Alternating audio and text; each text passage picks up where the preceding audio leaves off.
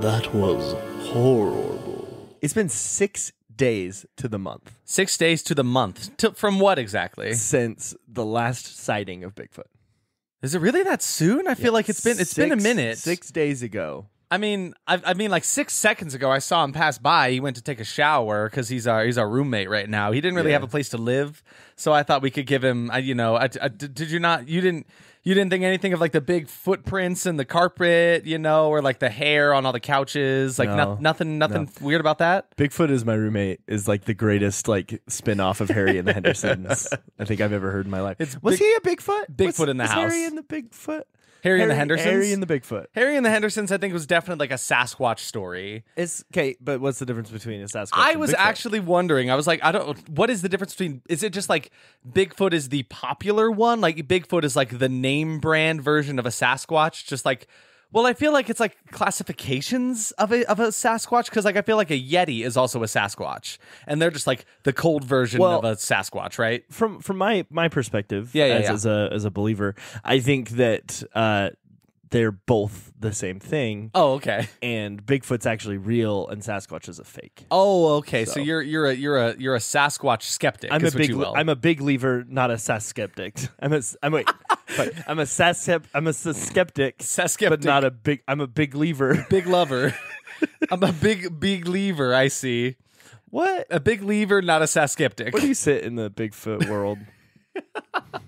One time I went to a Bigfoot museum and I saw an imprint of his ass. That was pretty great. Did you smell it? No, absolutely I did. I got right up in there. And they said the weirdest part about that is they said, you really should do this. Like there's a big sign next to it. It says like sniff here, and it's got a picture of like a big nose. The way you said whiff. that with such conviction, I believed you for a moment. I was like, there is no fucking way. No, absolutely. And there's like a sign next to that one too. It's like, you should lick it too. You should. Like, you ever eaten ass? You ever eaten Bigfoot ass? It's salty because it's like it's in rock. Like it's like a mold of the imprint. Okay, so Isaac, I didn't get the full experience. I didn't pay the VIP package for that one. As someone with pedophobia, the fear of feet, that sounds so bad. You can't just start with fear of feet, because the other one sounds really bad. Isn't that? I looked this up. I think you're right. It's just like when you say it out loud, it's like, as someone with what? Excuse me. Lord. Podophobia. That's a lot better. So yes, anyway, as someone with a fear of feet. No, podophobia. officer, I'm a podophobe. No, officer, you don't understand. I misspoke. I was just in my filing cabinet and words got mixed up. Oh my God. God. Podophile. Okay. Terrible. As someone who's a podophobic. Yes. That's me. Yes. Hello. I'm really glad I have a platform to stand on here. And I don't stand up with my feet because no feet. You can't even say the word. What was that sound? It was my horse. Oh, there's a horse in here. Why is there a horse in here? Because you're on a podcast. You can talk, and you guys are all okay with that? That's cool. And it is a podcast about horror movies. You want to tell him what it is before Derek asks his question about feet? Well, yeah. Well, I'm up here as known podophobic man. I am Isaac. And I'm down here. I am the co-host. My name is High Horse Palomino. And then first name High, middle name Horse, last name Raramino. And what's the name of your wrangler over there in the corner? That's Jim. Jim? No, what about next to him, holding him? That's Derek. He got fired. Oh no, Derek got fired. Yeah, he's building boxes. What do you want to help me introduce the podcast then? So I'm Isaac and you are? I'm High Horse Palomino. And this is That Was Horrible. This is our podcast where we do our best. Okay, cool. He's got the in horror movies. You're doing a great job. You've really done a lot of the work, the homework, and I'm really proud of you. I think I did better than Derek. He sucks. He does a bad job every time. Anyway, so your question for me? Can I ask the question? Right, well, bye. You got fired, but it is your birthday. It's not, but birthday's coming up. 1 month from 2 days ago. Whoa! So, as a known podophobe, yes, like you have a card that you have to give people at their door whenever you move into a new neighborhood. Yeah. Just don't be walking out on the street with your dogs out. No dogs allowed. Keep those puppies on lock, please. How do you feel about Bigfoot? How do I feel about Bigfoot? I honestly just try to ignore the fact that he's got these big ol' honkers stinking up the place. Is that like why he's called Bigfoot? Or I thought it was because like his footprints. Well, I mean, like those two go hand in hand, right? Like big footprint means big foot, right? But I suppose it could just be large. I don't know why we have to think like the Yeti the Sasquatch exists, and then the feet are exceptionally large in that. Why is it not all like proportionate? Because even in like those old, he's just a big guy. Yeah, because even like the old photos of like Bigfoot walking through the woods, he's got that stride in him. Those photos. He doesn't look like he has gigantic feet in comparison to his body. What if he's just a large man? I think he's just a big guy in a suit. Yeah. Lord, don't look at my computer. I there's Googled so many feet on the screen. I think now is the time where we should discuss where your feet of fear of fear. Feet of fear. Foot fear came from. A giant foot crushed my father when I was a child. True? That's true. Yeah. He was he walks fine, just with a limp. So it was like the intro to the Monty Python's Flying Circus, where that foot comes down and goes. Pfft. That's exactly Derek. I'm getting please. Can we change the subject here? That's a sore subject for me. So if I started humming the Monty Python's Flying Circus theme song, yeah, it would be bad. It'd be oh god, oh no, oh god, the toes. No, crispy. All right, you're fine. I stopped. Okay. What if I told you that you could replace your fingers with feet? I actually have those little Bigfoot finger feet you're looking at there. They're in my room right now. I could go get them. But you hate feet. You're a podophobe. Bigfoot is like the only thing that kind of gets there. Derek, how do you where do you stand on like Bigfoot, real or not? Okay, so the mic goes over to you. Hey, folks, you're welcome back here to That Was Horrible News, and I'm here with Derek Wayman here to discuss his beliefs on the Big-liever. What do you think here? Are you a Sas-skeptic? I was in the other room. Did we announce the podcast? Okay, it was great. Okay? Yeah, no, I did it with your please with your. That would be crazy to do an entire episode as High Horse Palomino.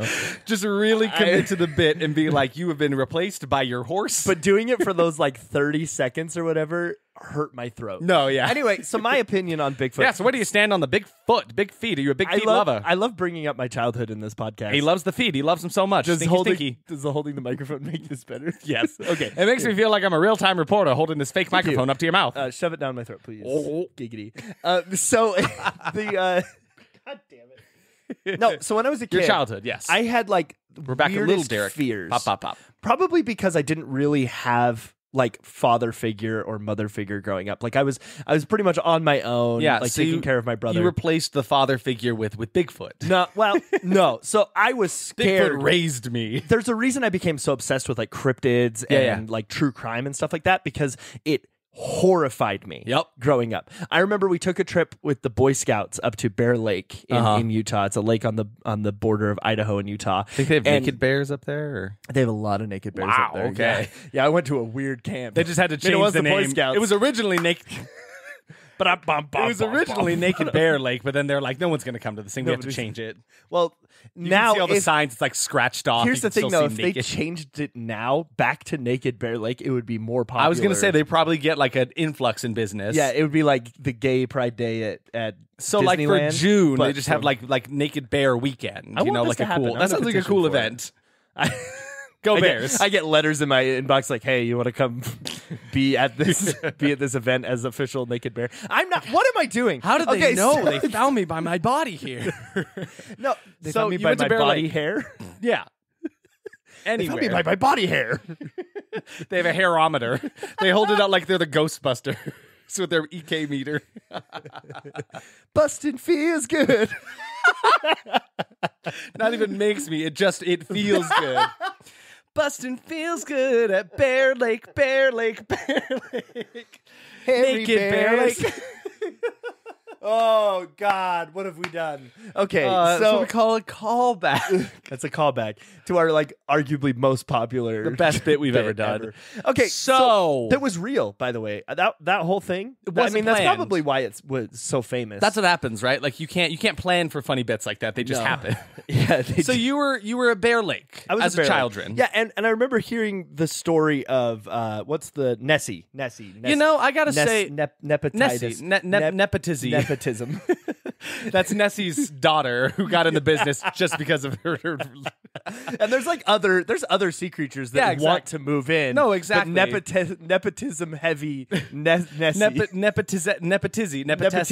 Nepotesi is getting in the way of all of that. Big Nessie. They auditioned. They worked for weeks to get ready for this role. They had actually worked with the sea monsters from Pacific Rim. Actually, is where they got the kaijus from there. But unfortunately, they were Lessie. See what I did there? Lessie for Nepotesi. No, but really, like, I feel like I never went to really any camps as a child. I think I went to one total in my entire childhood. And I feel like that's something I kind of missed out on. It's like you get to talk about, like, monsters and stuff, tell scary stories around the campfire, like in your little sleeping bags. Is that true? Is that what happened to you? I mean, sometimes there are specific stories that, like, traumatized me. Yeah, no, I bet. I remember, so there was that one. There was the one about Nessie and how, because there's actually a lot of theories that Nessie is in Bear Lake. There's like a name. I know for a fact Bear Lake has like a cryptid water monster of some kind that has some name. It might just be like the Bear Lake Monster. Yeah, it is. Yeah, the Bear Lake just Monster. Bear Lake Monster. Yep. Which I mean, and fine. It's a fine naming convention. I feel like I did see it that weekend. Yeah, but I mean, again, that was me as a kid. You never know what ever happened. But because of that. Mm-hmm. People like honed in on the fact that I was like a kid and scared of it. So they started telling me other cryptid targeted stories. you. Yeah. You know, so I we wish went I on had another a time machine that I could like go back and see those kinds of things. Like, did I really see that? Was there really Bear Lake Monster in that lake? I wish I could go back. So they told you more stories. Yeah, so it was a different camp. It was the same year. I remember we went up to a different place, and they told me Bigfoot was there. Oh, and then these stupid kids started groaning and rubbing up against our tent in the middle of the night. What? And I was so freaking scared. Oh no I was way! So scared. Like, how old were you at this time? Then come to find out, like later, that it was actually a cow who was rubbing up against our tent. So it wasn't boys. No, but that's what we thought. And so we kept doing this, like, were you rubbing up against our tent last night? And they were like, no. But like one kid was like taking credit for it. So he ruined the illusion here. Then the next night, I like opened it up when it was doing it, and it was a freaking cow that was just like rubbing past our tent. Were there cows near you? Yes, there was an entire herd of cows, and a bunch of the other kids got in trouble for like going out and chasing the cows. Oh my god! They were like chasing. So the cows coming. It's cows' revenge coming back to get back on you. This is actually a true story. It sounded far-fetched, but that really did happen. That's hilarious. That's so good. Yeah, it was weird. It was weird. But so back to our news report here. Are you a Bigfoot believer or a Sas-skeptic? Listen, I think it was probably one of two things. Here's the thing. Don't look at my computer. Yeah, I see you look at my computer. Here's the thing. I used to kind of be like, okay, probably. Yeah. But then we were on a trip to Yellowstone, and you saw the Yellowstone monster. There was a bear walking through the like field. Okay? Now, the man or the beast? There was a bear. There was just a bear. It looked like a bear off in the distance. Yeah, okay? yeah. The bear then stood up and started to do a dance. And there was an entire line of people taking pictures of this bear doing a dance, and it was a guy in a suit. Oh. And I will never forget that, because he was like, if it happened today, he would have like dabbed and like flossed. That's fair, yeah. But like it was doing like Fortnite dances as a bear. I have to ask Emily if that actually happened or if that was in my dreams. Because I remember that vividly happening. So just like in front of everybody, to just like take off the mask. He was like, "Hey, everybody, it's just me, took the mask human off, man." But there was like, at a certain point, everyone realized, oh, this is just a guy. Everyone stops watching and they're like, oh, well, it's not cool anymore because it's not real. Yeah, because we were in Yellowstone for like a few days and didn't see any bears, and then that happened. Yeah, I personally, I feel like I am like a half skeptic. Yeah. I'm a tick or I'm a skep. I'm either or, but I'm not a skeptic. You want to be skep and I'll be tick? Yeah. What's up, Skip? Hey, welcome back. Welcome back to the podcast. You're on with Skep and Tick.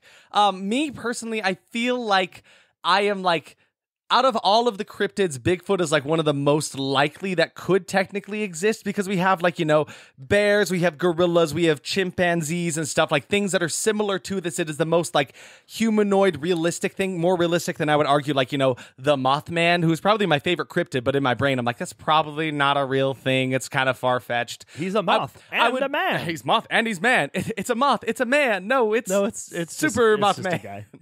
No, but like I'm the type that, if there were some solid evidence that came out, I would be like, well, yeah, I kind of, I had a feeling, you know, I kind of knew that. It's like how I feel about there being aliens in the universe. Yeah. Like, they're definitely there. We just haven't seen it In yet. this ever-expanding universe, it feels kind of naive to say wholeheartedly there is nothing else but us on this planet. It's like, how dare I, like, even fathom that? How dare you? Why are we talking about aliens and Bigfoot? We are talking about aliens and Bigfoot in this episode because we watched Bigfoot versus the Illuminati from 2020, and boy, howdy, was this movie a doozy. The equivalent of watching this movie is like when you open a bag of Cheetos, and then at the bottom of the bag, there's another bag of Cheetos that's like slightly worse, and then you open that bag of Cheetos. It's and the B-level Cheetos. You keep opening more and more bags of Cheetos until finally you get to like a moldy bag of Cheetos at the bottom of it.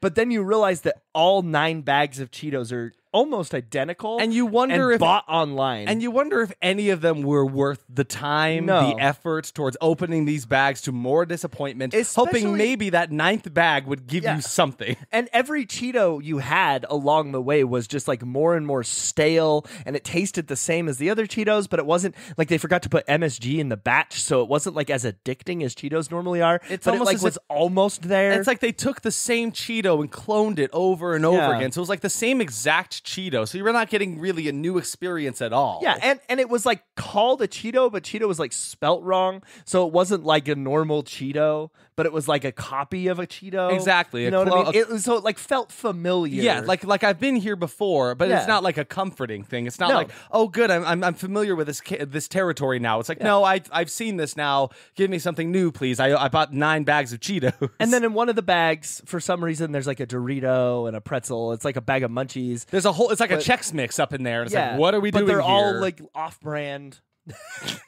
So the movie was exactly like that. Did that make any sense? Did that drag I'm going to be honest, that made so much sense to me. Guys, we watched Bigfoot versus the Illuminati, which is the first one. The first of 9 in a movies. Series of 9 movies that are, I'll tell you right now, pretty much the same exact goddamn thing over and over and over and over and over and over again. So we watched this movie yesterday, and then today when we were sitting down preparing to record, we actually went through and skipped through the other 8 movies in the series. Mind you, I don't feel like we missed a lot by skipping through them. I feel like I got just as much as I needed. Yeah, absolutely. And it was interesting to see. It's kind of just a lot of the same. A lot of the weirdness, and we're going to go pretty deep into that. I feel like I'm glad we started with the top. You know, we started with the first one. Which was, like, unintentional, too. Like, Emily was the one that suggested this one to us. Yeah. And we were like, yeah, sure, we'll check it out. It happened to be number 1 of 9. Yeah, so that was pretty lucky. We started at the foundation here. But it is worth mentioning, it is our very first animated movie that we've had for the podcast. If you could call it animated. I mean, in some ways, there were no real people in it. It was all 3D models animated in a certain way. I know. But it's just, it kind of makes me think, I'm like, there really aren't that many, like, horror animated movies. And I think we should definitely change that. Because you know, animation is not for children. Animation is cinema. You know, it's beautiful, as Guillermo del Toro will say. Because there's like Mad God was stop motion. Yeah, exactly. I guess that count? That's like the closest. That's one of the last ones that I've seen that was like a horror animated movie. Problem is, I feel like they're all like TV specials. You know, The Spine of Night is apparently a really good horror comedy. I mean, horror scary, horror scary animated. Scary, but I can't really find any other ones. So to call this movie horror is something. Let's just jump in. Stretch. It's a stretch.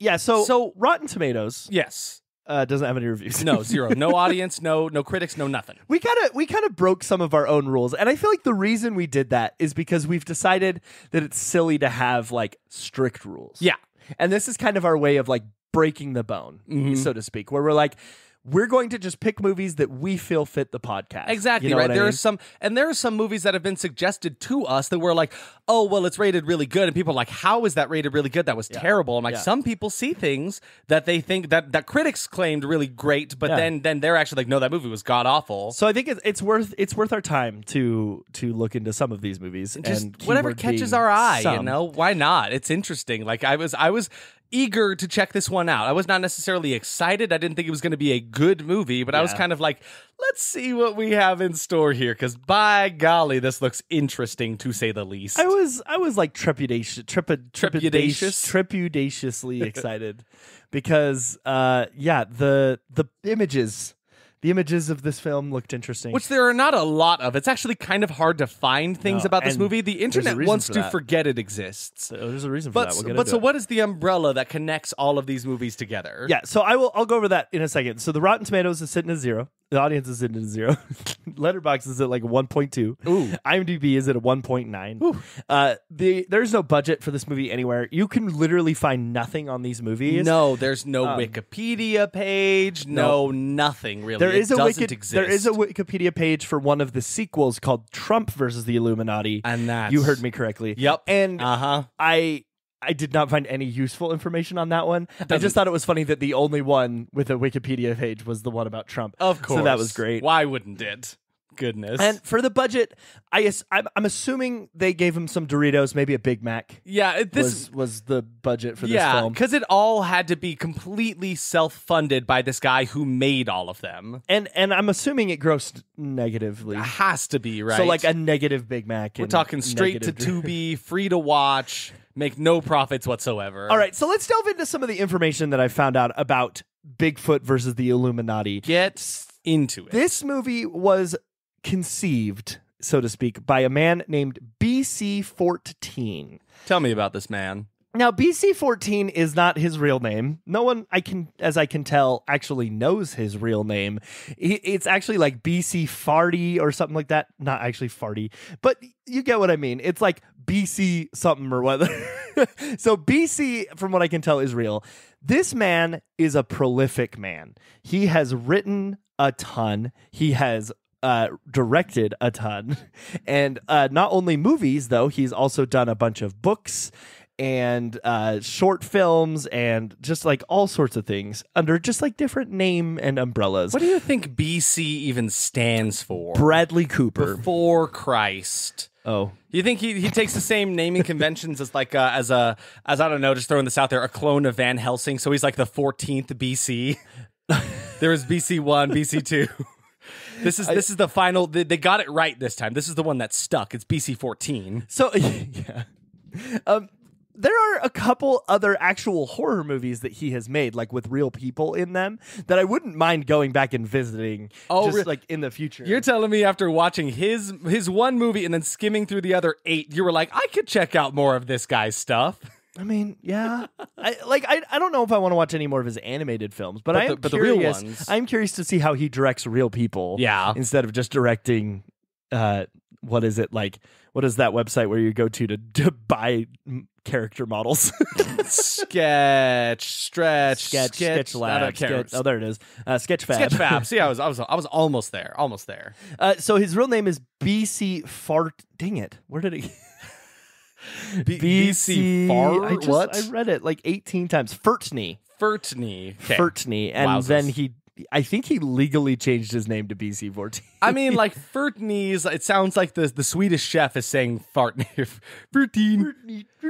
BC-14. You're also terrified of BC. I mean, you're also terrified of Swedish chef. Do we got to get into all my phobias today? Yeah. So is it a Swedish thing? Like, are you scared of Swedish people? Or are you scared of... Yeah, I can eat like Italian meatballs. Those are fine. Give me Swedish meatballs though. God no. Do not take me to an IKEA. Yeah, I was about to ask if you've ever been to IKEA. Never have, never will.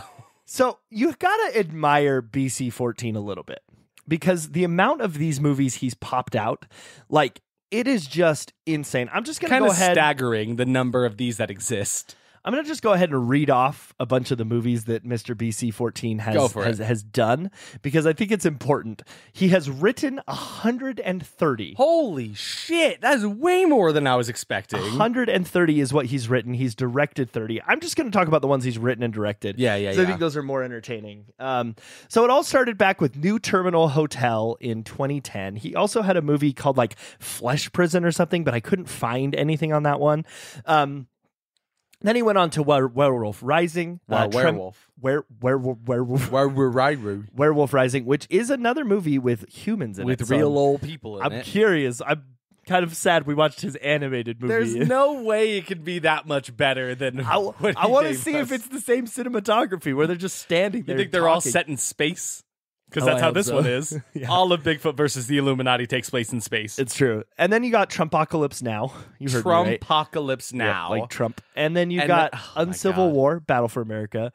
You got Uncivil. You got Freaky 14s. You got Manson and Dracula, Closer Than You Think. Now, can you tell me about that strand of films? Because there are a couple of Closer Than You Think ones. Yeah, so there's Manson and Dracula, there's Bundy and the Wolfman, and then upcoming, you've got Dahmer and Frankenstein. So wait, that one's not even done. That one hasn't been released yet? It yet? comes out this year, So dog. he's still doing this shit. Oh, yeah. Well, Bundy and Wolfman came out last year. I mean, it's basically just like documentaries comparing a serial killer with like a famous monster. I was curious to what it was. So we actually popped Manson and Dracula on for a little bit. It is literally just like a poorly made video essay. Yeah, just long form video essay instead of on YouTube. And most of his stuff is on Tubi, right? Like you can kind of check out most of this shit for free over there. Oh yeah, all of his stuff is on Tubi, and we will.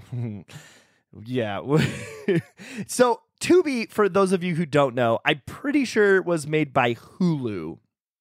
Right? Was it Hulu? Could be. No, Fox.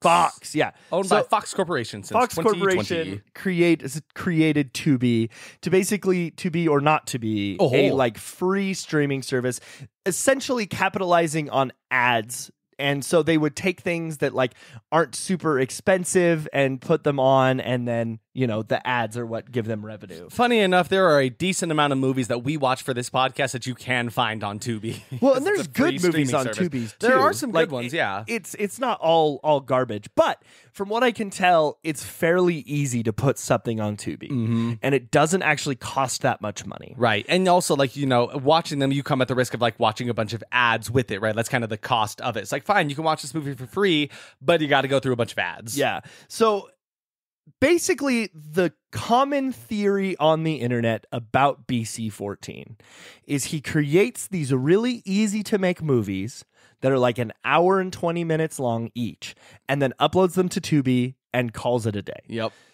So when you watch the movie, maybe you watch one of the 9, you don't realize the similarities between them. And so you kind of just move on with your life. You don't think anything of it. And then you've made a lot of money. So like BC-14, gotta hand it to you, man. Kind of a great like idea. It really just feels like he helped. It's just a little scammy. It just felt like he filled out Tubi's catalog, right? Like when they come up with a streaming service, like we need to have a bunch of stuff to lay out the groundwork, right? Because like if you dig deep enough in any streaming platform, be it Netflix, Hulu, Max, Disney Plus, you go deep. There are some weird things living in the depths of that. He's not the only one that just fill it up, just to make it seem like there's a lot to stream on there. And of course, they advertise the big names, you know, the really popular projects and stuff like that. But there's a lot of crap that goes on in these things, and I feel like he's one of those guys that is laying out like the foundation of Tubi, just so they have that to fall back on if they don't get a bunch of like really good movies to watch. So I found a Reddit thread, and it's really like he keeps to himself. He does not. A lot of people are talking about this. These movies are kind of hidden. This elusive man. The only secret private life. The only reason we found out about it at all was because it was like one of the pop-ups on my TV that was like, hey, watch this movie. You're interested in bad movies. Check this out. Why not? We've talked about that before, how that we watch so much bad movie. The algorithm knows. Sorry, no bad movies. No bad movies. Like poorly rated movies. Yes. And so now it suggests them to us, like Bigfoot versus the Illuminati. So I found this Reddit thread where basically someone was like, please explain BC-14 to me. Which is so funny. In our movies, you know, the guy posted this one. And the best part about this is that BC-14 himself commented on this. The man, the myth, the legend, BC-14. Which I'm sure he has like a Google alerts set up for anytime anyone talks about him. Yeah, exactly. Like I would totally do that if I was famous. He's probably going to get alerted about this podcast for sure. That would be awesome. And if you are listening to this, I would love to talk to you. Maybe even have you on. You are incredible. I need to talk to you. So please, BC, we need to pick your brain. Reach out to us on any of our social medias.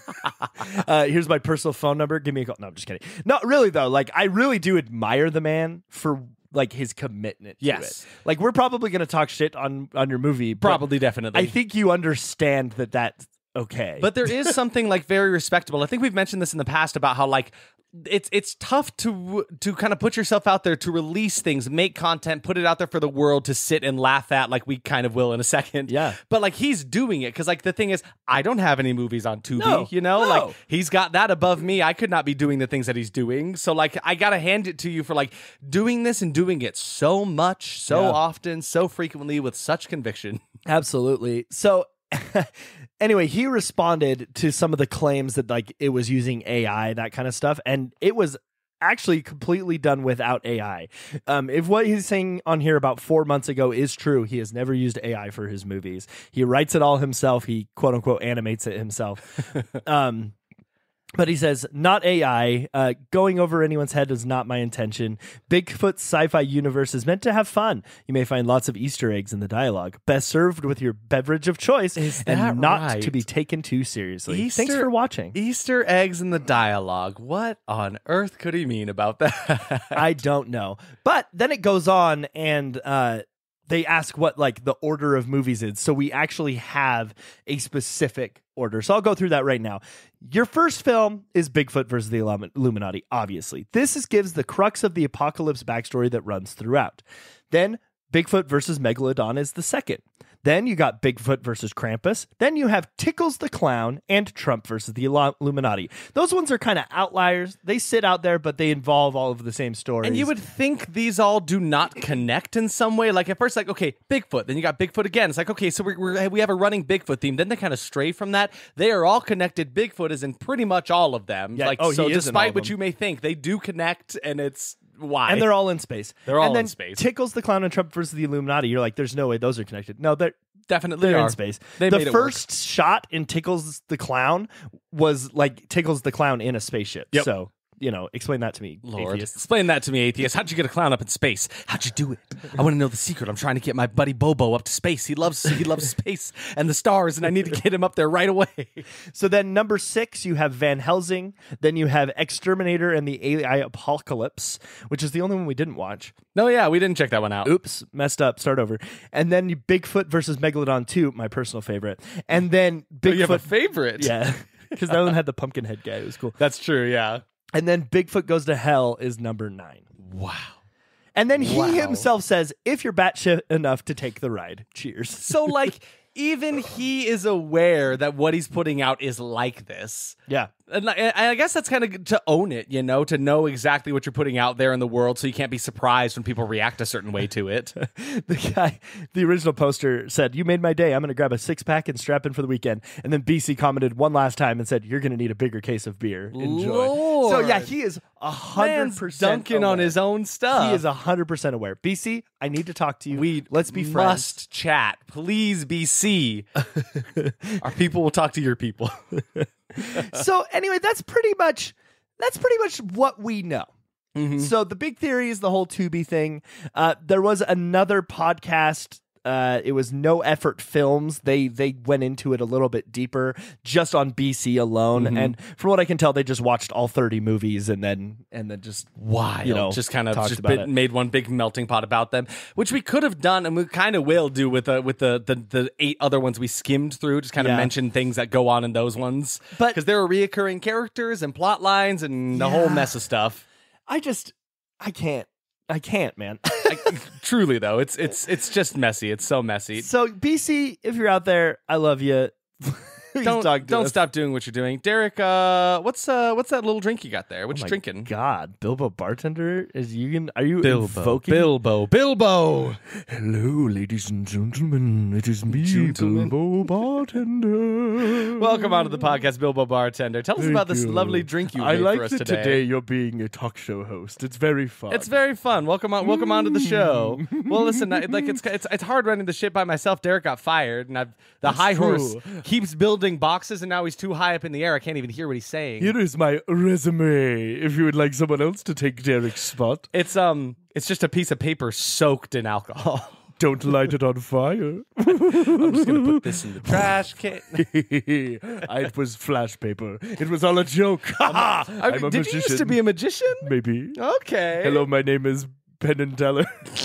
Penn and Teller, you're both. I'm 2 of them. I don't talk, and I'm very big. But then I ate a bunch of potatoes, and now I'm skinny. First name Penn, middle name and last name Teller. It's just N, actually.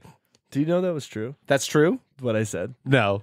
Is that for real? The Penn, that he was really big. Yeah. And then he was going to die, so he went on like a strict baked potato diet and lost a bunch of weight. What the hell? Anyway, so Bilbo bartender. Yes.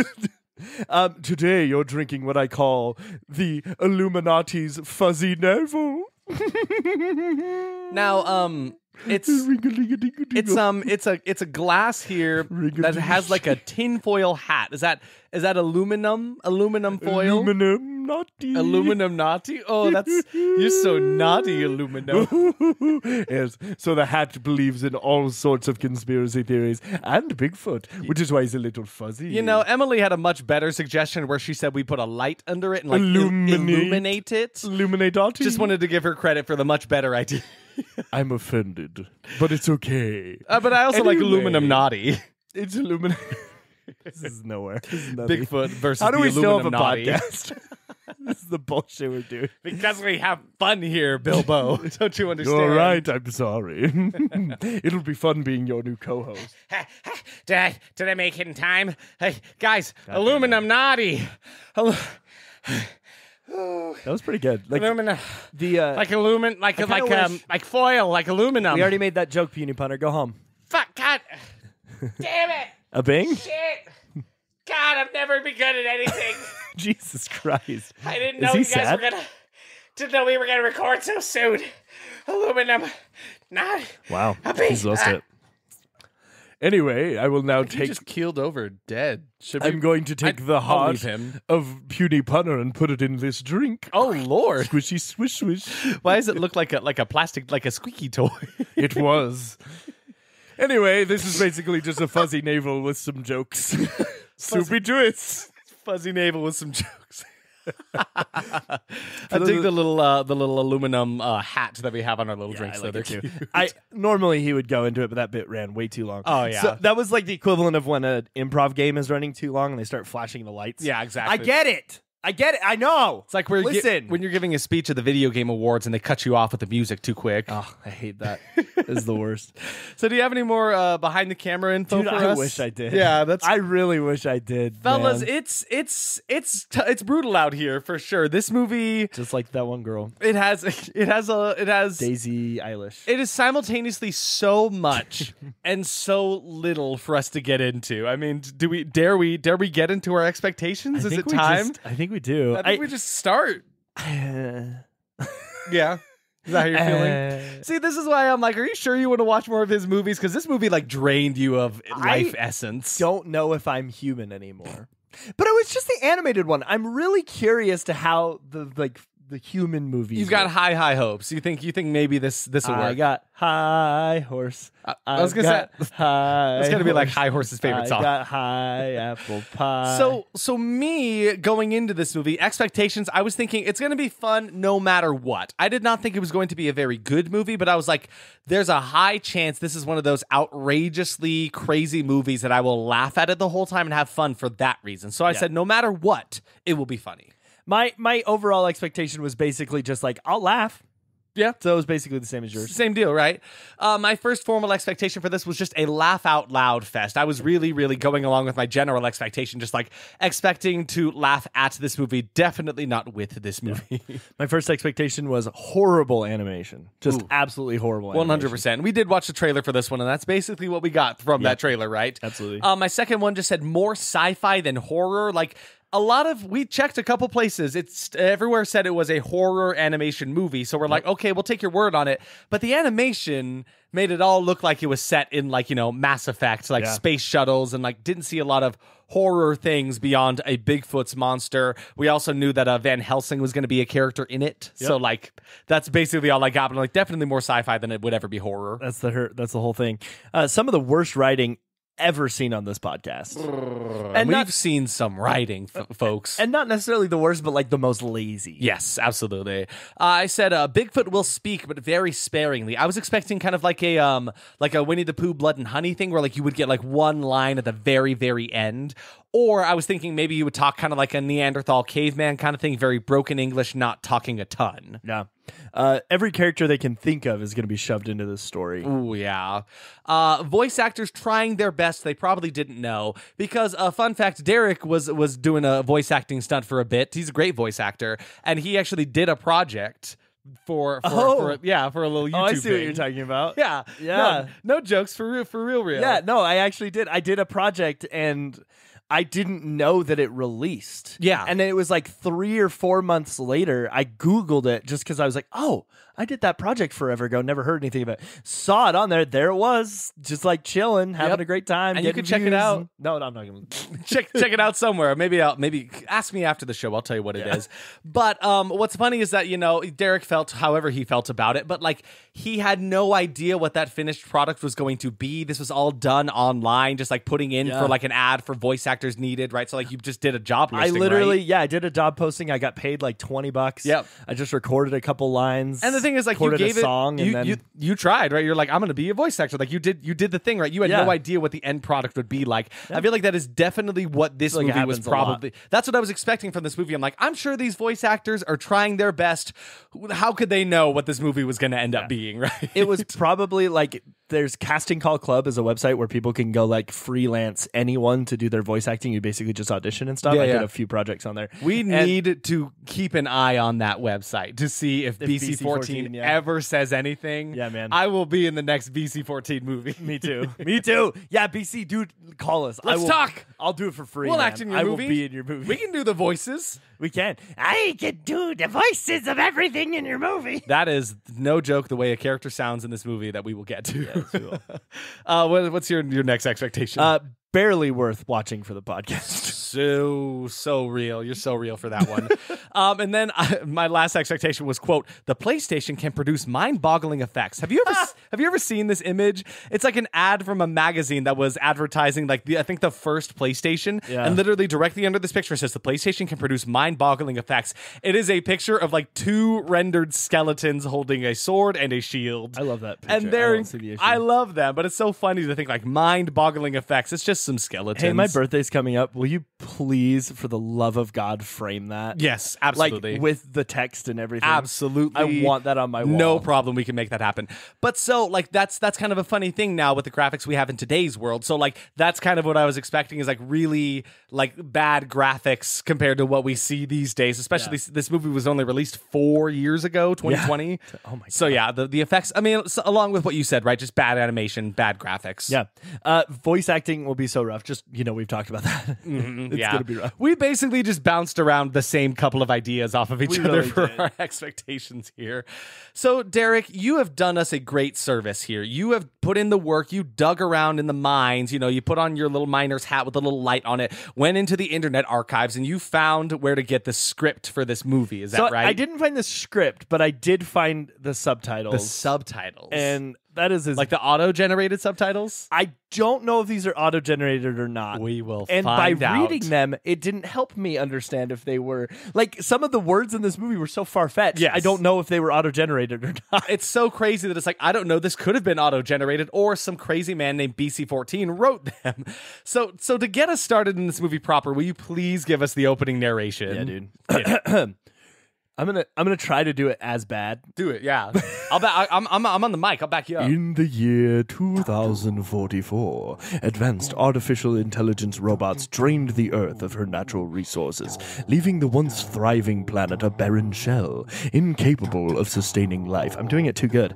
From a global population that had once approached 8 billion, only a few thousand humans survived by going underground and eventually abandoning the Earth altogether for outer space. In space, a rebel alliance formed, eventually led by the last survivor of her family, Princess Kali Divine. I don't want to keep this. Is really long. Dude. It's a long. So basically, a long narration. Basically, you got Princess Kali Divine and her royal family, and then there's the enemies led by Aleister Crowley. Yeah, Derek, will you just give me because I forget we didn't do this quite accurately. This is going to be terrible for you listeners. Will you just get directly on top of the microphone to say one of these lines? Oh my God! Yeah. Here we go. Brace yourselves. In the year 2044. No. It was more so that in the year 2024. There's the challenge rope. I'm experiencing this and it's unlistenable.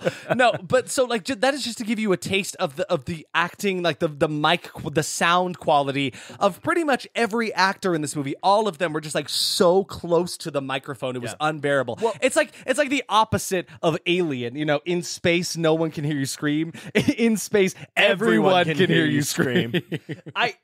Okay, here's the thing. I think it was one of these situations where he got all of these people on like casting call club or something. Definitely like recorded separately. Yeah, because they all had different mic quality. Yes. So it's so obvious. The sound quality was all over the place. There were some characters in this that sounded like this. Like they were recording really far away. And then there were like some that were they're really, really close. Like really, really close. Or like, I'm taking on my phone to record these lines. It's just a mess. So yeah, basically all you need to know, it's the year 2044. Earth is incapable of sustaining life. AI has stripped Earth of all of its resources. Which makes sense because AI needs fuel. Yeah, but the thing is, like, you'd imagine AI would be the bad guys. No. Not really. Instead, we have a rebel alliance that is formed in space. Princess Kali is their leader. And there are aliens. They are the Illuminati, known as the Archons, and they are dedicated to wiping... Archons, depending on which character. Yeah, there is one character that continuously says Archons, which again leads me to believe they recorded these separately. Absolutely. Because if there was a director in the room say, hey, that's Archons, not Archons, sorry. But so they are here. They are the Illuminati, these Archon aliens. They are the bad guys. AI is no longer a part of the story whatsoever. It just a reason to get them off of Earth, I guess, because it killed all of the resources there. Really have no idea. So far, animation really, really bad. It looks like you could make this movie in like Gmod. Oh, absolutely. So it looks like Forge mode in Halo 3. Was it Halo 4? One of the Halos started for. Oh, no, it was Reach. Yeah. Where like you could go in and just like mess around and edit things. It literally feels like Red versus Blue or something like that. Where absolutely. So we'll just get into this now. I did some looking into these models of characters. Oh, yeah. So I went onto a little place called Sketchfab. And this is what we discovered today on our like rewatch of like the other movies. Yeah. You can find a good majority of these models that were used in this movie on Sketchfab. Without much digging. I swear Derek looked up Bigfoot and like the third model was the one that they used for the movie. And I couldn't find them all, but like they all just felt like very generic, like aliens and very generic like soldiers in space, right? So I was like, basic assets. There's no way they modeled these for this. And so for those of you who don't know, Sketchfab is like a open source. You can create 3D models and put them on there. You can sell them to people and like sell animations and stuff. So it literally feels like he just bought these models, put them into some sort of animation software, moved them around a little bit, and that's 90% of this movie. That is where the entire budget went for this movie. Because like for one of these, I mean, like the Bigfoot model cost like $25 to get that guy. That's like 5 Big Macs. There's a dragon they use in a later movie that was like $35. That's $35. You know? Like that's a lot of Big Macs that you could buy for that much money.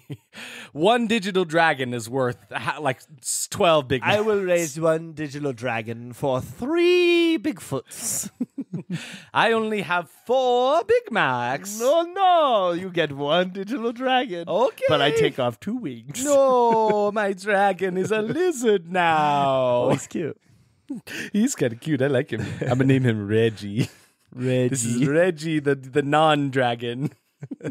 This is nothing. No, that's good. This whole thing feels like a very long video game cutscene, and like just but like a poorly made video game. Very poorly made one. So the Rebel Alliance is losing this fight against the alien Archons, so they need to call in some reinforcements. So they're trying to find some help.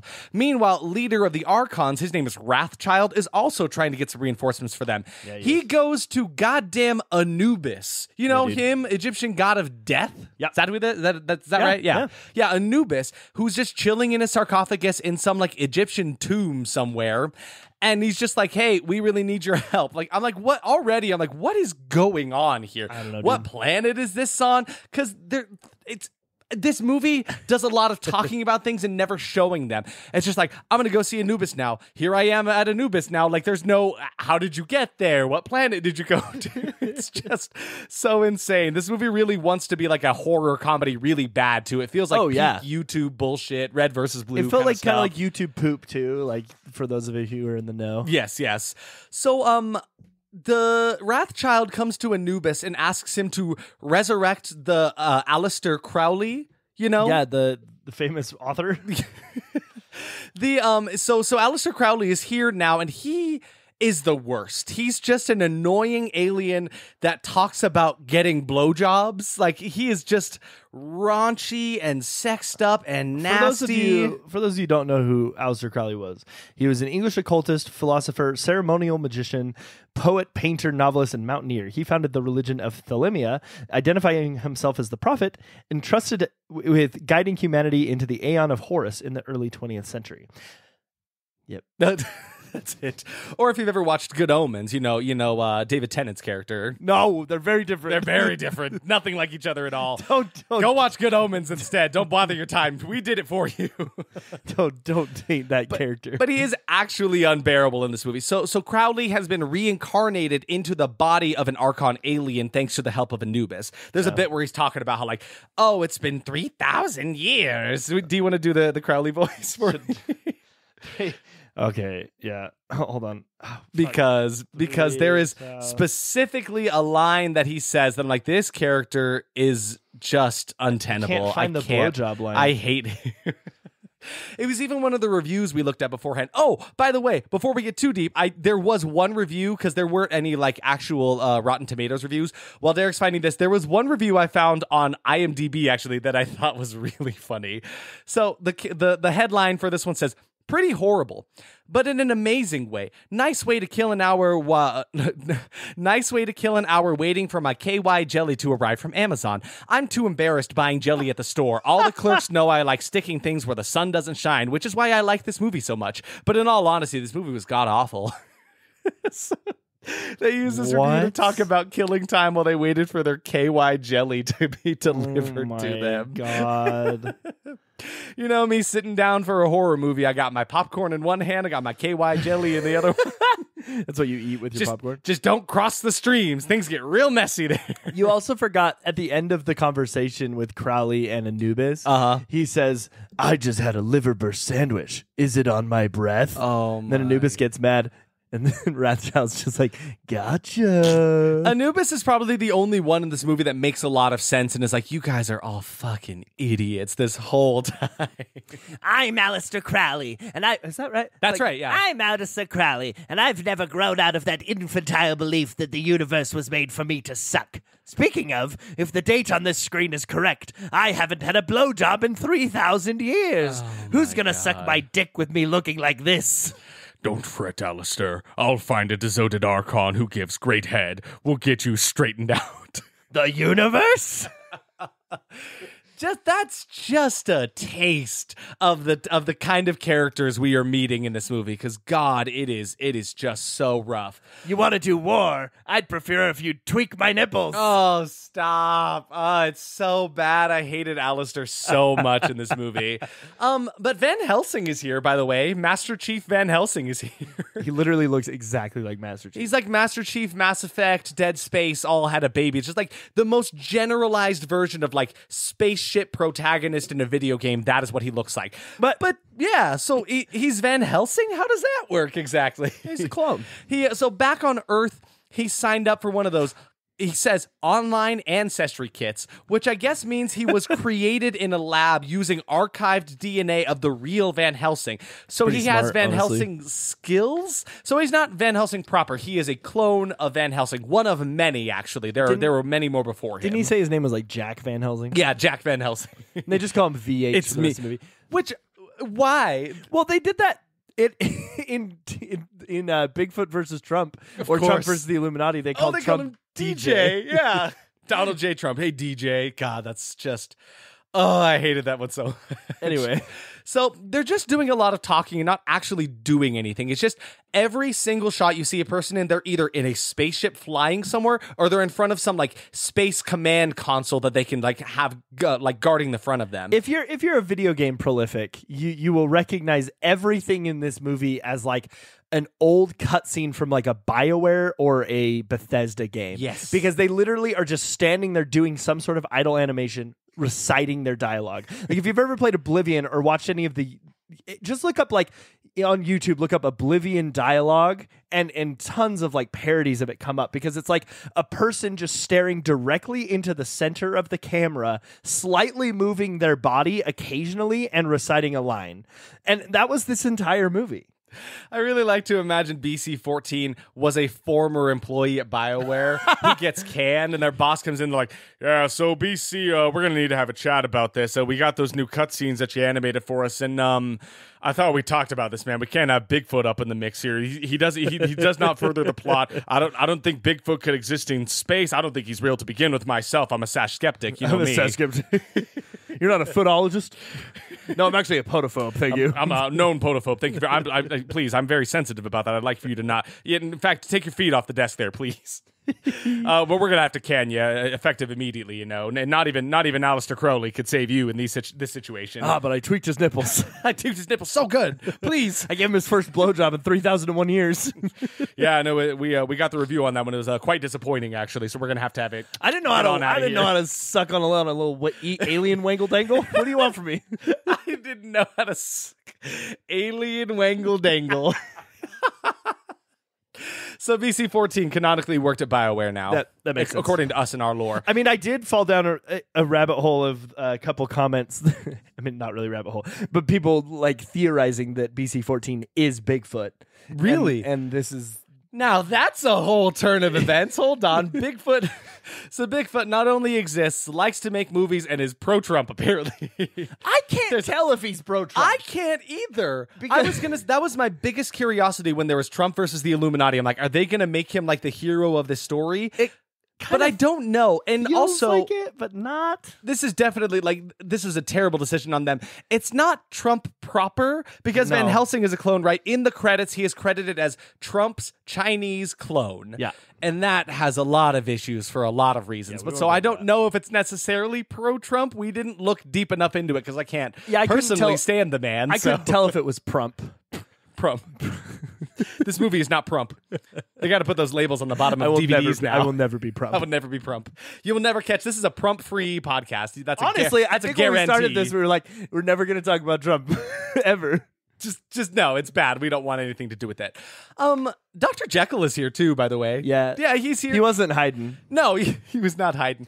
Famous composer. There is an assistant to Dr. Jekyll who is never mentioned by name, but it does seem like kind of like an evil version of himself. So like it seems like Dr. Jekyll and Mr. Hyde have been split into two in this lab that they work in. But Dr. Jekyll is like he's lobotomizing aliens that they've kidnapped and trying to turn them into double agents to like infiltrate the Archon ranks, which doesn't go anywhere. It's just a plot line that they decided to throw in there for no reason. Bloody lobotomy technique seems to be violently expelling the bowels of our captured Archon fighters, and yet they remain fully conscious, unaware of anything happening to them, but unwilling to do a thing about it. Oh my god. And then what's no, I don't even want to get into the Hyde character says something gross afterwards. Oh yeah. He's like, shall I euthanize the past subjects now, Dr. Jekyll? So you can start with the new prisoners. He's just like the evil version. Have you given any more consideration to my sex slave idea? Oh my god. Sex. Is that all you think about? This movie is way too horny for absolutely no reason. And where the fuck is Bigfoot? We've been in this movie for like 15, maybe 20 minutes at this point. Like we're probably an hour and 20 long movie. Yeah, we're probably like 10, 15 minutes right now, but like still no Bigfoot, not even any mention of Bigfoot. Yeah. So there's a pretty quick scene where we see the Princess Callie has an alien queen, Varuna. She's an Atlantean queen, I think. And so I guess not all aliens are bad. It's good to know that you have some alliances going on here. Oh my god, man. What's up? I fucking god. Oh no. What have you come across? I just kept reading this dialogue. I forgot about it. Sex. Is that all you think about? What's wrong with the cadavers you've been using? They're good for nothing else. Mm-hmm. You don't even have sexual organs. What the hell? So there's a lot of implications. Yeah, in hold that on. paragraph. What is Dr. Jekyll's assistant rocking down there? Then I don't know. He's like a Ken doll. He's smooth. I don't know. Gross. It's terrible. So yeah, we see an Atlantean queen, Varuna, is joining a space battle alongside Princess Callie, right? And then we basically just see a scene of spaceship battles trying way too hard to be cool and failing. And pretty quickly, that Queen Varuna, the alien, died in battle. And it's not like a big climactic thing. We just see a spaceship fly and then it explodes. Now, keep in mind, you see this scene specifically the exact scene of 2 missiles coming out of the ship, hitting something. Like 8 times. And this is not the first time we've seen this. Already in this movie, we are seeing the same shots, the same scenes recycled just with different dialogue over the top of it. None, and I mean none of these human characters have their faces exposed, so you can't see their faces animated within it. And I honestly think that's just so he can recycle and reuse the same shots over and over again. Absolutely, that's it. Yeah, that has to be the reason, right? I mean, it's pretty genius. I think if we were to chalk, if I had all the time in the world and no life, I would sit down and edit this movie to see how much was the same shot over and over and over. Anytime a shot is reused, you cut it. Because if you could edit this movie down to only the one shot one time instead of reusing any shots, I think you'd have a 10-minute. I think it'd be 12 minutes long. Yeah. Absolutely.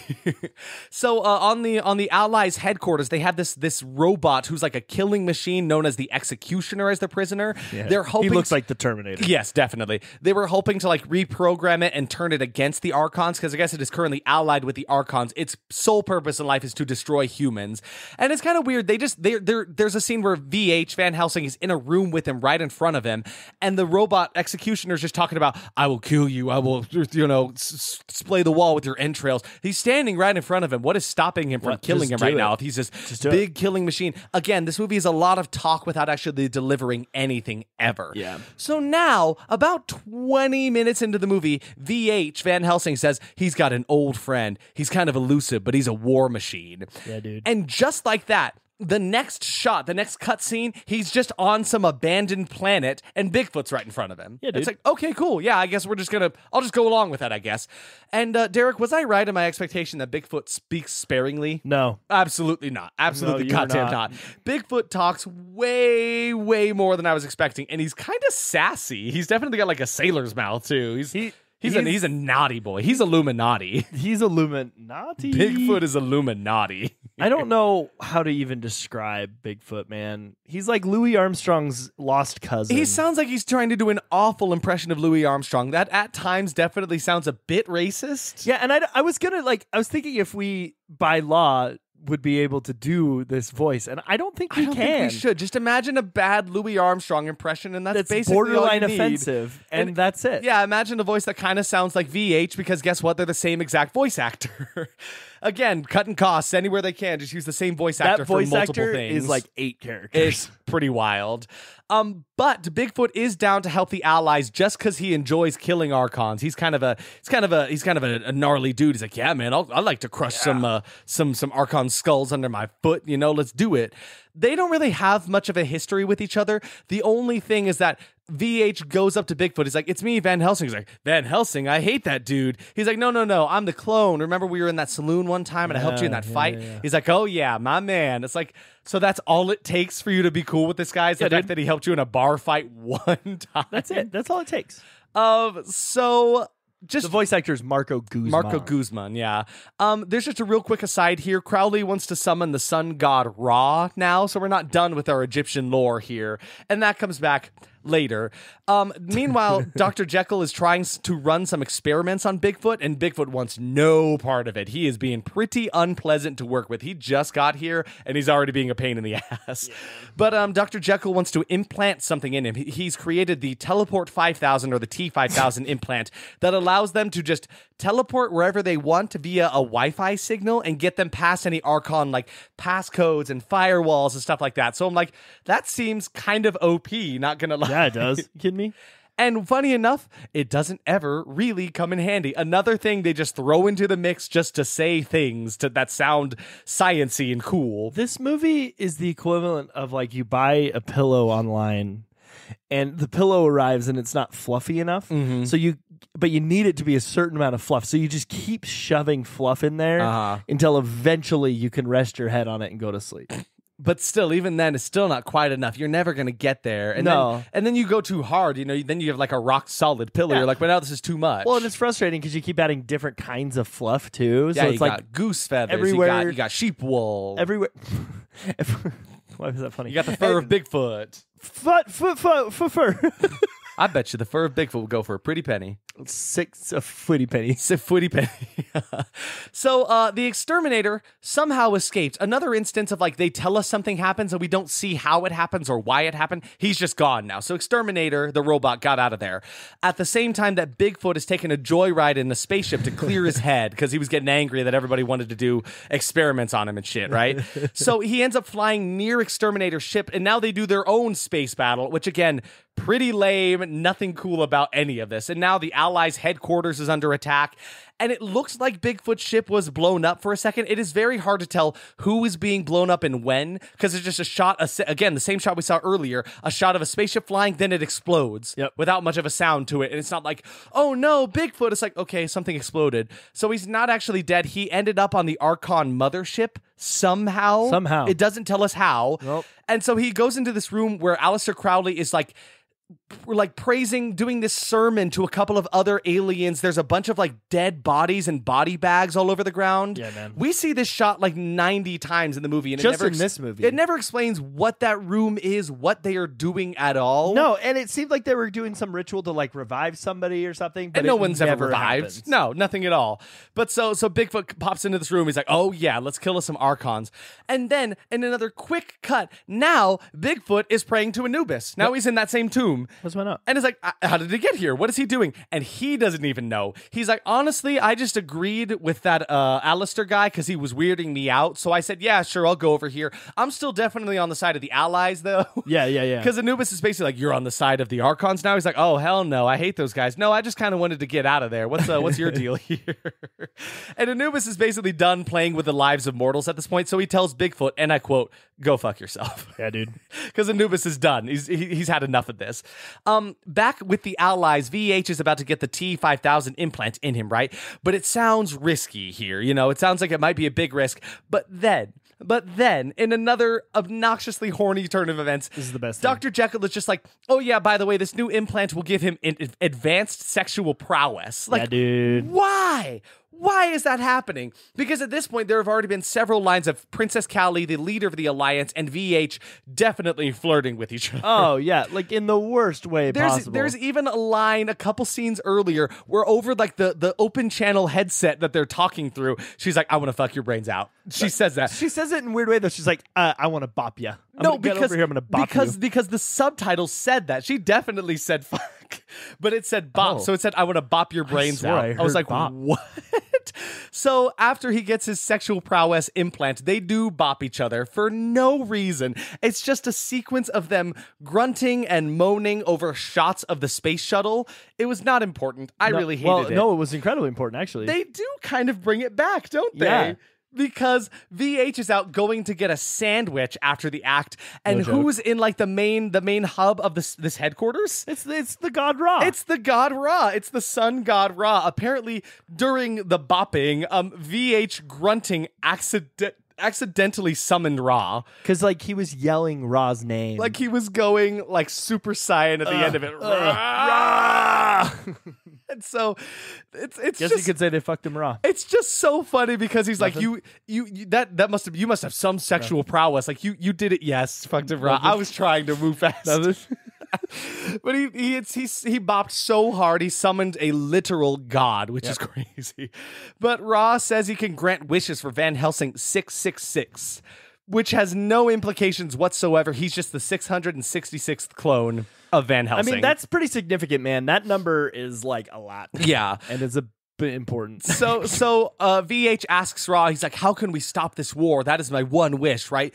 Then in a flash of light, the leader of the Archons, Wrathchild, has been teleported to the Ally headquarters, as well as Bigfoot. Now they're all just gathered around this table talking to Ra right now. Yeah, dude. So Ra tells VH that the answer to end this war resides back on Earth in Area 51. I really feel like BC-14 just wanted to throw as much shit in here as he possibly could. Just this gumbo of all this crazy shit going on. As much as he possibly could. So then they start to discuss their master plan, and it's funny, they're doing that right in front of Wrathchild, like the leader of the Archons. Like, why would you talk with him right there? It doesn't make any sense. No. So it looks like Alistair is gathering all of these aliens, starting to prep for this big battle, and the allies, they are on Earth right now at Area 51. Now, Wrathchild tells them they were double-crossed by Ra, because remember earlier when I said Alistair wanted to summon Ra? I guess they did. Ra was part of their plan, and so now they're all at Area 51. Then Wrathchild teleports all of them back to the Archon headquarters. Yep. Felt like an unnecessary step. Like, why did we need to go there? This is unnecessary. Really, though. But what is really funny in the sequence, though, is it is now VH, Princess Callie, and Bigfoot get teleported back to the Archon headquarters with Wrathchild. Wrathchild looks around as he's talking about, like, haha, we double-crossed. Wait a minute. There's just two of you. Where's the third one? Then you get a cut to Bigfoot fucking hauling ass, like, running as fast as he possibly can down some long hallway. The animation on there is probably my favorite just because of how ridiculous it was. It is so funny. He's got wide eyes, like arms chugging, just like huffing and puffing. It was the funniest thing in the whole movie. But so he makes a break for it and manages to get on a ship out of there somehow. Again, it doesn't show us how, where, what. Yeah. He's just on a ship now. He made it, I guess. Yep. So now they're doing a big battle. The allies are shooting on the mothership of the Archons, right? One of the alien members of the allied team finds fuel tanks on the Archon space headquarters and just blows it up immediately. Yep. It's like the Death Star, but like immediate and completely exposed. Oh, yeah. It took no doing whatsoever. But VH and Princess Callie were still on board that ship. Oh no, they're gonna be dead. But they're okay because they managed to escape in the secret weapon of the Archons. Apparently, it's just this big ass space bomb that is also a spacecraft that they can fly in. Yeah, so they said it was a bomb, but it was actually just like, it was like almost a 1-for-1 shot of like the thing that launches out of like NASA ships, it's like space shuttles, yeah, like to get back to Earth. Yes, like exactly. That pod. It was exactly that. It is in no way, shape, or form a big ass bomb, but they're trying to convince us that it is. So now they escape safe. They're like, okay, we're fine, and now they are hurtling towards the Ally headquarters. And Callie is on the headset talking to like one of the robots on board their ship, and she's like, you need to hook us in and stop our momentum so we don't like blast you guys. And then it just happens. It just works, I guess. Yep. Because now the screen just blacks out, and then the next scene is VH and Callie walking down a hallway on the ship, safe and sound with Bigfoot. So it's like, I guess it just worked out. It just worked out. Good job, everybody. Thank we did it. you. I'm glad that climactic moment and that tension really paid off. So now they're talking with Bigfoot, and they offer Bigfoot like a title within their ranks. Like, you know, Bigfoot, you're a good guy. You don't have to run off and be cold and aloof. Why don't you join us on the Allied team? But he's just like, no, I'd really rather just like disappear on some abandoned planet. Like that's where I'd like to do. Right? I don't think that happens though. 8 movies after. They also kidnapped Executioner again, and now he's in another holding cell that is apparently like built more specifically for him. Like it's blast proof, it's explosion, whatever, you know, you cannot get out of this thing. And they're awaiting like the judge's order to execute him. I'm like, wow, they really are. They're following a lot of rules here for a movie that has not followed a lot of rules this entire time. Who is this judge? What is happening here? So then the movie pretty much ends with VH and Callie about to have sex again. And the weirdest thing is the very final shot of this movie is a repeat of that shot of Bigfoot running through the hallway. Yeah, there's another emergency. They have to get to it. Yeah, and it's kind of in slow motion this time, but that's it. Then roll the credits. Like, what? But you forgot the dialogue, Isaac. Yeah, give me some dialogue, please. The dialogue of this. That was a good workout. Well, Callie, here, you want to... No, I don't know if I want to do it with you. Yeah, let's do it. Let's do it. Okay. You be VH, I'll be Callie. Okay. All right, so go for it then. Good workout. Helps with the tension. I can think of other things to help with that. Yeah, such as... Why don't you kick back and spread them and I'll show you. There you go, threatening with a good time again. What can I say? Let's do yours. We have to enjoy our time. We have to enjoy our time when we get it. Oh, you're gonna get it all right. Come here, princess. Good Lord. And then his best line, if this keeps up, I'm gonna need another clone of myself. Oh, now we know. We just wrote our own fan fiction. The libido of Van Helsing was very low, very, very minuscule. I don't want to go back to that script ever again. No, that was terrible, and I'm sure there's a lot more we could have gotten into with that script. I just don't think we need to subject you to any of that, guys. But I'm it was sorry. all like that. That was all. It was all like that. It was all that stuff. It was just so much. I feel like there was a lot of this movie we didn't talk about, but like we talked about it all though. What else is there? What else is there to say? Like, it's just repeat shots of a lot of nonsense happening. Like, should we tell them anything that goes on in the other movies? Like, what are some hits from the others? Well, like, so the next one, they get this like megalodon that they have to fight, which is just like, it's like King Shark from the Suicide Squad movie, or it's just like a big buff shark guy. And then we talked a little bit about Trump, the one where he shoots up into space, he becomes an enemy. There's an entire sequence in Trump. We haven't talked about the best part about the Trump versus the Illuminati movie. So first off, his character model is literally just like an orange spacesuit man, like a NASA orange spacesuit. And then in certain lighting, you can see Trump's face behind the helmet with his mouth like slightly moving. You can tell. And like, I did find that character model. By the way, you did? Yeah, I did. You can definitely tell the scenes where they wanted you to see his face, and other scenes the helmet is too tinted, you can't see his face behind it. At first, I actually thought they had like superimposed Trump's face over the helmet, but no, there actually is a whole ass character model that looks that way. And then there's Trump for, I mean, oh, well, the best part of this one. I was like, you cannot move on. This is the best part. There's a moment where he's talking to the Illuminati or the Archons or whatever about like he's going to win or he's going to beat them or something. And then he just tells his spaceship to play music. And then they fucking have him Fortnite dance in front of all of these aliens. An entire, like, must have been like pre-programmed dance that they put onto this like Donald Trump spaceman model. Yeah. And then just it had was him obviously pre-programmed because there were certain times his arm would like stretch out super long. It looked like animation from like a Just Dance or like literally a Fortnite dance just strung into each other. It was so funny. What's the funniest thing about it is like the Archons are standing right in front of them. They're like this cool little gang. There's like 3 shorter little alien dudes, and then there's one really tall, really buff alien. That really buff alien is kind of like nodding his head along. He's like, I can kind of get into this. And they just sit and let him dance for so long. It's incredible. If you watch nothing else, go check out that sequence specifically because it is just pure ridiculousness. So then you got like Tickles the Clown, who's like, he's just the mauler of innocence. It's basically Suicide Squad, where he's like joining the good guys. The tagline for this movie, please holds your screams. In space, no one can hear you laugh. In space, everyone can hear you laugh. Thank you very much. Based on your sound quality here, but he just kind of like joins the gang. It feels like an anime, like One Piece or something, where like they get all of these enemies through these movies that just keep joining them because like just keep Megalodon joins them.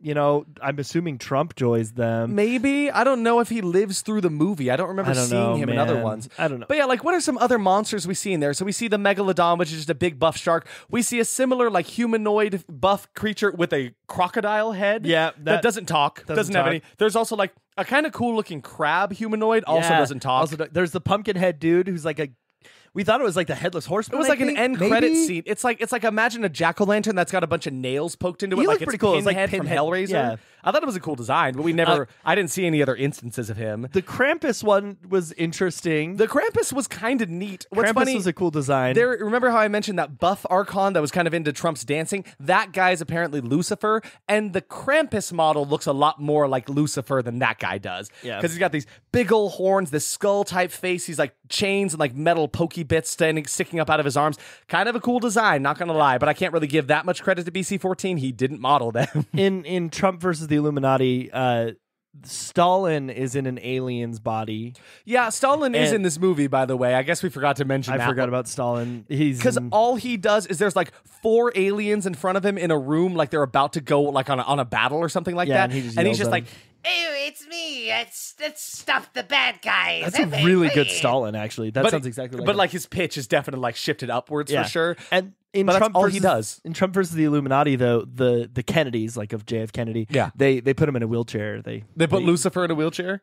Was it Lucifer? I think it was Lucifer. Yeah, it was Lucifer. They put Lucifer in a wheelchair. Lucifer's always there. Also there. It almost makes me curious enough to watch them, but then you start watching them and you feel your life essence drain out of you, and you're like, I cannot. I'm sorry. Something really interesting happened though. So like, it was obvious BC-14 ran out of this animated footage that he had. So progressively, as these movies get on, they use more and more stock footage from like Shutterstock. Yes, of like real people, of other people's animations, just doing of things. things. Again, no AI, but it is all just like Shutterstock images and videos of all these crazy things. He basically scrapbooked these movies together by like grabbing all of these pre-existing assets and putting them together, having voice actors voice them, and then calling it a movie. Yeah, man. But yes, like progressively throughout them, by the 9th movie, it's like 60-70% that's just like stock footage, right? I mean, because it slowly Van builds up till Helsing, then. we watched, skipping through that one, it was like 90% stock Oh, footage. absolutely. Yeah, it was so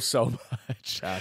But yeah, so that's BC-14's Bigfoot versus the Illuminati, and God, was it a joyride, huh? Freaking It was a ride. Shall we discuss our expectations at all? My first one was a laugh out loud fest, and absolutely, Derek can attest to this. I was slamming my head into pillows No, me too, at dude. moments because I was just so dumbfounded at what was in front of me. I was cackling. Yeah.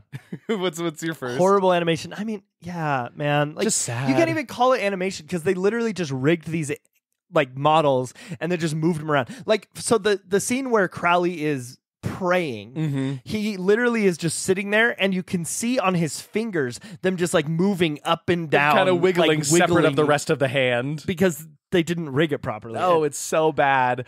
It's just, and what's funny is like to describe the way they are animated, it feels like, you know how when you bump into a pedestrian in Grand Theft Auto, when they're kind of yelling at you, the way their arms move kind of like not realistically, it's all that kind of stuff. It's just very, very cookie cutter kind of stuff. I said more sci-fi than horror, and like, where was the horror? I mean, just putting in names like Van Helsing and Dr. Jekyll does not automatically make it a horror movie. No, so this one was wholeheartedly a sci-fi movie, but I thought it was a funny time. I don't regret it. Some of the worst writing ever on this podcast. I mean, yeah, man. Like, the writing wasn't necessarily bad. It just wasn't. It was just like, he took his first draft and rolled with it, right? Yes. Because there's no way that he did revisions. No, there was no polish on any of this, no refinement. He just wrote it once. He said, "That's good. Get it out of here." I mean, that's what he did with the whole movie. So all of them. There's like certain shots that like mess up. Like there's a time where the scene is supposed to transition, and one shot was smaller than the shot it was transitioning to. Yes. So it literally overlaid two shots on top of each other. You can see right down to the bottom of the screen where the next shot is about to be before the first shot goes away. It was very funny. I said a Bigfoot will speak sparingly, and I wish I was right about this one. I found Bigfoot's voice quite offensive and just ridiculous most of the time. Really wish he didn't speak as much as he did. Every character they think of was shoved into the story. Oh, yeah. And it only gets worse and worse and worse. I mean, frick, where do you ever get Aleister Crowley, Lucifer, Van Helsing, Dr. Jekyll, Mr. Hyde, that princess? Princess Callie, there's Atlanteans in there. Donald Trump makes an appearance. You know, there's Frankenstein, Wolfman, Crocodile Man, and Crabs. Like, what the Tickles the Clown? Like, what is going on? I said voice actors tried their best, you know, and I usually like to give the benefit of the doubt to people in such awful movies, but these actors were not it. Not to mention, like, 6 of them were voiced by the same guy. Yeah, man. Yours? Yeah, man. Yeah, man. Sorry, this movie broke me. I don't even know how to talk. Derek is a broken man now. Every character. Did I say that one? Every character. Are we at 4? Where are we? I'm lost. Barely worth watching for the podcast. I think this scraped the edge. It was arguably the scariest movie we've ever watched. Surely, absolutely. Yeah. It's the most scared I've ever been, for sure. And then I said my last one was the PlayStation can produce mind-boggling effects. Wow, was that animation pretty dreadful. Yeah, it felt like I was watching Eiffel 65's music video for Blue Dabba Dee, but like not in the fun way. Oh my God, you're so right. Yes, really. That's another really good like description of this movie. Voice acting will be so rough. I really don't want to comment. It's like what you said. It was kind of like offensive. They give it their best, and that's unfortunate. So surprises, if we could come up with any. I was just surprised at how unnecessarily horny it was, like 60% of the time. The only instance where that horniness like came in handy, quote unquote, no pun intended, was when VH accidentally summoned Ra, which was so ridiculous. What the hell was that about? I was surprised by how batshit crazy all of this plot was. Like, how could such a movie exist, and how could there be so many to follow it? Like, you don't think anyone would stop him after the first one or even the first two? Like, I don't understand. I was surprised by how fast the exposition was thrust at us. Like, I really felt like I struggled to keep up with it and was lost more than I wasn't, especially the very beginning of the movie is like nothing but exposition. You know, the Earth has been destroyed by AI. You know, the Archons are the aliens. They're also the Illuminati. Bigfoot was there. Van Helsing, Dr. Jekyll. Like, slow down, everybody. This is a lot. And my final surprise was just like how much I laughed at it. Definitely not with it, but certainly at it. Just bellowing out laughter like a lunatic. Yeah, dude. How this is actually a movie that actually got made surprises me. Like, I mean, we've kind of talked about it, but like, what? And it's mostly funded by the one dude, right? So I guess it only has to go through him, but still. The absolute absurdity that everything was, just like all of the repeated shots, all the different characters, the barely followable plot line, like all of it. The repeated shots, just the sexual innuendo of it all, especially how horny some of the characters were for basically no reason. And yeah, that's oh it. Man, yeah. So verdict time. I think you could probably guess here for me, verdict, that was unwatchable. Yeah, man. I'm sad that our very first animated movie for this podcast was such a flop, but this one was brutal to get through. The only reason I survived was because it was just ludicrous enough to enjoy my time, but just by laughing all the way through it, you know? The fact that it is definitely not a horror movie aside, like this movie was convoluted, unnecessarily horny, so poorly written and acted on every level, and I feel like my life has been drained from me, kind of like that like water machine in The Princess Bride. Like this movie drained me of my life, you know? This movie had some big shoes or big feet to fill, and it did not deliver in the slightest. Oh my God. That was garbageable. I don't think I've ever said that one. Nope. This trash fire of a quote-unquote movie isn't worth your time. Maybe if you have some morbid curiosity and like 10 friends with some libation, it could be a funny good time to laugh at for a half hour, but it is not worth delving any energy into, especially since no energy was put into the movie. Maybe Sas, watch something else that brings you joy instead of having it sapped from you. Oh, geez, you're so right. Why are you happy? Did you hear some people are... I do a dance. He really a wants... little dance for you today. He really wants a theme song. He's been asking it for weeks. I'm trying to distract you. The hills are alive with the sounds of trivia. No trivia. Because I couldn't find any, and I'm here to distract you from that point. I have a question for you, though. Can I ask you a question? Trivia. Yeah, what is going on? You know your cousin, it is me, Count Trivia. Oh my God. You know your cousin Dracula? My cousin... yeah, what about him, man? What'd you get said? He's the popular one, you know. He doesn't even. He's just a vampire, just like I'm a vampire, and it doesn't make sense why he gets to be popular and I don't. What about Edward? Do you like Edward? Me and Edward are tight. You know, we go play baseball all the time. Yeah, he's a great man. I love that guy. You like Lestat? Lestat is, you know, give or take. You know, he can come or go. It's fine. Oh, he gives and takes and comes. All of the above. Yes, of course. Yes, that's what he's known for. What about Nosferatu? Don't mention that name. Don't you say that name. That's evil. That is evil incarnate. I do not want you to hear you say that. What about Jimmy Kimmel? Jimmy Kimmel's all right. Dr. Phil. Love that guy. Dr. Phil is a vampire. Do you know that? So I couldn't find a lot of trivia, so I have one here for you. Just hope you will take it, and I'm going to fly away now. So there's really not much trivia proper for this one. So the best I got for you is the fact that one actor, Marco Guzman, played 6 different characters in this movie, including Van Helsing, 666, Bigfoot, Ra, Stalin, Silas, and Zio. All of those characters are voiced by the same one guy. And hands off to you, sir. And you only slightly offended us once. And I don't know if it's a great thing, but you did it. And that's okay. That's great. Join us next week. We will be watching Hobgoblins from 1988. This one does have a Rotten Tomatoes review. It is only on the audience side. It is setting at 11% on the audience side. The synopsis for Hobgoblins says, a group of tiny lethal creatures end up going on a terrifying rampage after escaping from a studio vault. So yeah, join us next week on that one. That'll be a fun one. I'm excited. I hope it is fun enough because there are also, I know there's at least a sequel to Hobgoblins. So there's Hobgoblins 2. And I would kind of like to visit that one at some point in the future because I think it'd be a really, really fun thing to do.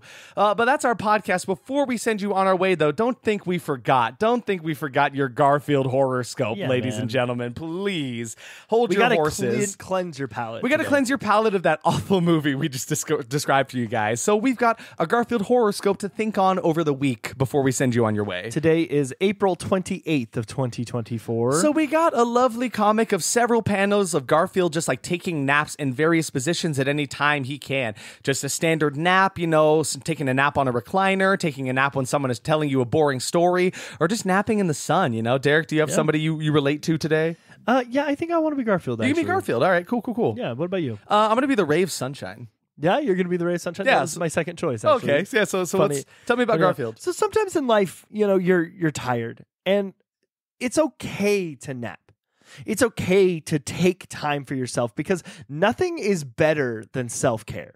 And yes, Garfield is sleeping through all these things that like are maybe important to him, but like nothing is more important than self-care. And so take time for yourself. If you have to take a nap, take a nap.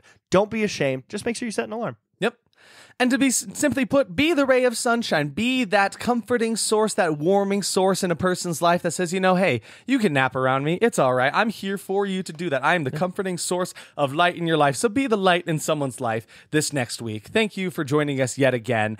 Please, if you feel so inclined, follow us on all of our socials. We are on Instagram at that_was_horrible, Twitter at TWH Podcast, Facebook at That Was Horrible Podcast, YouTube at That Was Horrible, and TikTok at That Was Horrible for as long as it is not banned in the United States. Did you hear about that? Oh, yeah, I did hear That's about like that. a whole thing, so who knows how much longer it'll be there. But until it is gone, we will keep doing it there. Absolutely. But yeah, I've been Isaac. And I've been Derek. Not High Horse Palomino. Not High Horse Palomino. But I would be. He's still building boxes up into the stratosphere. We see him. Hey, High Horse.